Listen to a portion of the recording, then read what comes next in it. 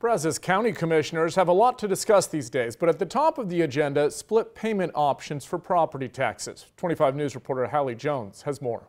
The split payment option for property taxes in Brazos County allows property owners a way to divide their taxes into two equal payments. If you plan your budget saying, all right, I'm going to store 6 months of it away to have ready for January.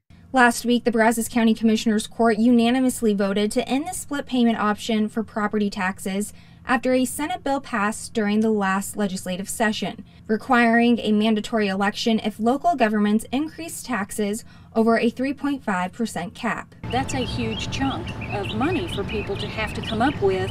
So I think the court's thought process was if we tell people early enough, they can go ahead and finish their payment from last year and they'll have time to budget to come up with the payment in January. Brazos County Tax Assessor Christine Rose says doing away with the split payment option would have eliminated any taxpayers from possibly being blindsided. The first deadline for payment is November 30th.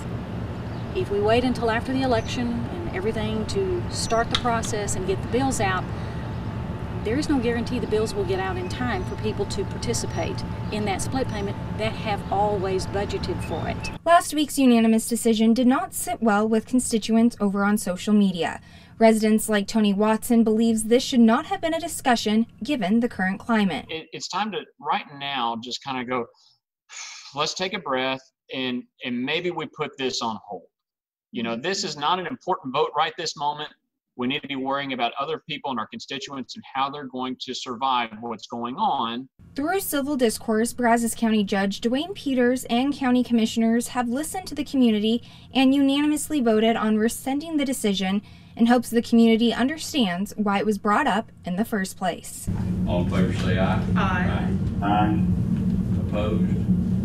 I'm okay with us removing it as long as people understand that if there is an election for somebody that goes over the cap, they need to be aware that they need to check before the end of November and make sure that they made the correct half pay.